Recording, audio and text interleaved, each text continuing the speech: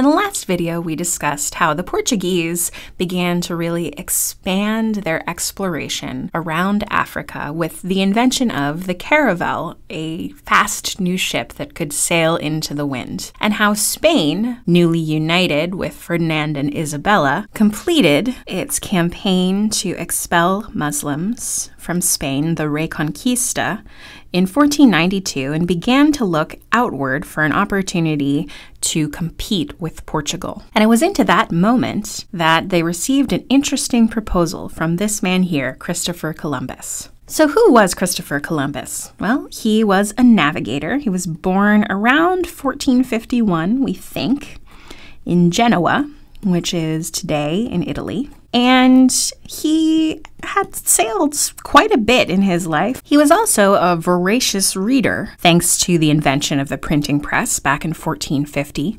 And one book that he read with great interest was the account of Marco Polo and his travels in China. And Columbus dreamt of getting to China and there accessing riches, silk, and spices, and maybe even converting people living in Asia to Christianity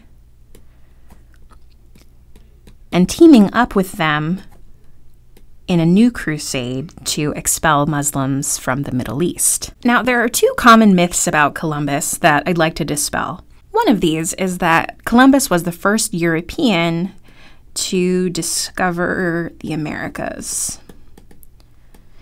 In fact, we know that around 1000 CE, the Vikings of Norway had colonized Greenland and had explored around what is today Canada. So you might be asking, okay, well, if the Vikings discovered America, why aren't we talking about the Vikings in this video? And the short answer is, the Viking settlement in the Americas did not last very long, less than a generation, and it also didn't really get well known outside of Norway, so it didn't have the worldwide impact on colonization that Columbus's voyage would have. The other myth about Columbus is that he was the lone visionary who knew that the world was round.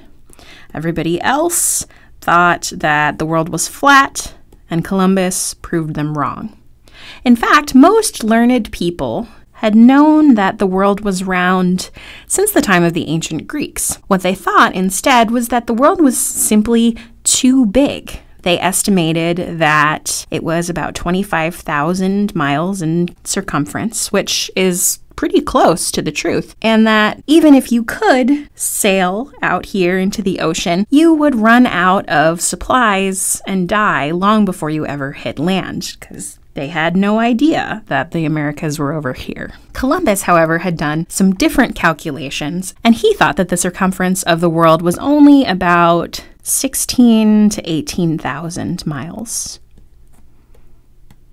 So that the coast of Japan was about 3,000 miles to the west of Europe. Now, he was wrong, but he got very lucky because about 3,000 miles to the west of Europe, he encountered landfall. He just didn't know that what he found there wasn't China. So Columbus has this dream, and he kind of shops it around the courts of Europe looking for royal patronage. And first, he tries the Portuguese because they are the reigning leaders of navigation, and they turn him down, saying his idea is too risky. He also tries France and England with similar results. Finally, he tries Spain, and Ferdinand and Isabella agree that they will stake him. They give him 3 ships and a crew of 87 men. And in August of 1492, he takes off, makes a brief stop in the Canary Islands, and then turns west into open waters. And in October of 1492, he made landfall, and this is what he found. So he landed on the small island that he named San Salvador, which is today in the Bahamas. And then he continued to explore around the coast of Cuba that he called Juana. And then he ended up in the island that he called Hispaniola, which is today the island of Haiti and the Dominican Republic. And we'll talk more about who he met in the New World in the next video.